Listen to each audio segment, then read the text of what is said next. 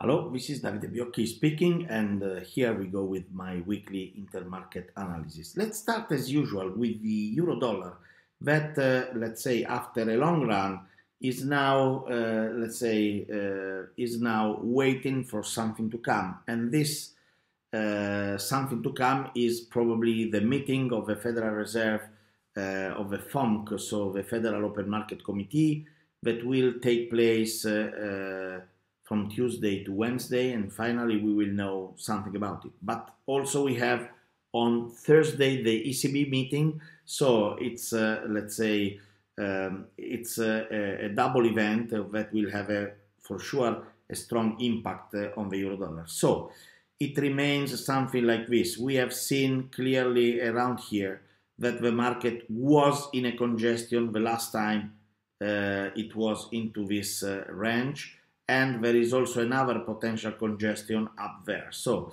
probably the market will be in a congestion here and also in another potential congestion if it will continue raising. But we cannot exclude the fact that is even more probable, maybe from a certain perspective, that the dollar can come back and maybe it can reach again the level of 1.05 that we have around here. Finally, 1037 is the main support that we can see around here. So this is what I expect from the euro dollar. Let's switch immediately after to the crude oil. And the crude oil is still in the previous range that we already highlighted, that is 82 to 71 around here. Okay, so this is more or less the main level. And we have another sideway up there from 82 to 93. So is this the moment, is this the time for the crude oil to go above the price of 82 and continue in the previous range? Well, it's hard to say, but this could be a very powerful trigger in case it will happen. Otherwise, the market will continue this way.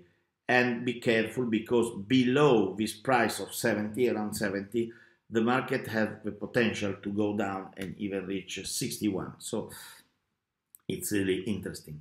What about the gold? Well, the gold did a very interesting and fast run, moving from the minimum that we have seen recently around 1,620, and let's say with a pennant and then a flag and another pennant here, the market reached easily a price that is above the level of 1,915 that we have been assuming as a main important target and resistance. So what about the next step? Well, for sure 1,980, that is more or less the level around here, will work as a resistance.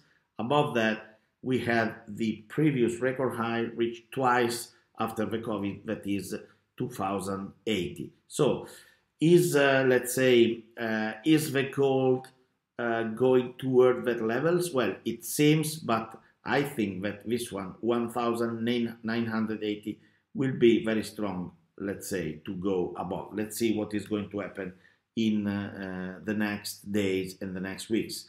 What about the stock indices? Well, let's start from Europe, where we have a powerful DAX back again into the period that was pre-war here, and that we can assume to exist above the price of 14,800.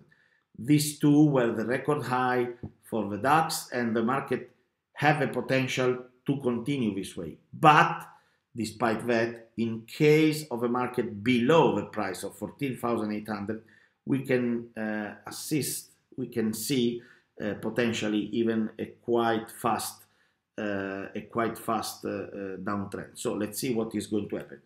Very similar is the situation that we have on the stock 50, so the Euro stock 50, that let's say is in a similar condition for what concerning the trend as it is the DAX, but here the value is 4,000. So the market above 4,000 is back into the previous range that we can clearly see here, and let's say it is a very strong struggle that has the next step around the level of 4,200 250, more or less this level here, okay? The market is congestioning a little bit below that. Let's see what will happen if the market will reach that interesting level. And for what concerning the US situation, well, recently the US markets were weaker than the European one, but in the last period something changed. The first thing that I have to share with you is that is a good news, and is that the S&P 500 was able, let's say, was able to end up with the downtrend that we have seen recently. Let me do like this and came here, so it will be more easy for you to see. So in this case, it was no more real, let's say, this downtrend that went through for more than 1 year. We already saw something in December, but was just intraday, and then at the end of the day, the market was below. Recently, the market exit this downtrend, especially not only on a daily perspective, but also on a weekly perspective. So it's very interesting. But despite this, there was not something like a skyrocketing or a boost.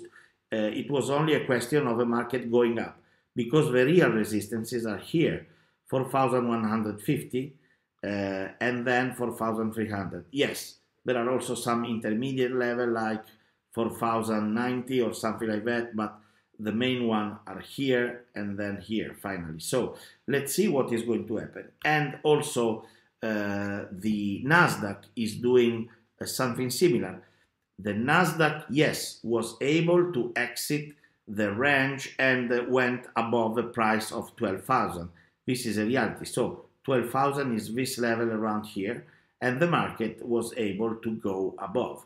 But at the end, it's only a question of, let's say, how long it will remain above this level. So, because during this week, we will see the Federal Reserve, we will see, yes, the European Central Bank, but is not a big impact on the Nasdaq. But on Friday, we will have the payrolls and the unemployment that will impact a lot on it. So let's see what is going to happen. The market is a little bit above this level, but there's a need to see the market more and more intensively above this level to trust this movement. So in this moment, this is a movement in the very beginning, and I mean, we have to see if this movement will be trusted by the investors. So this week is decisive, and let's see what is going to happen. Thank you very much for being here. See you soon. Bye-bye.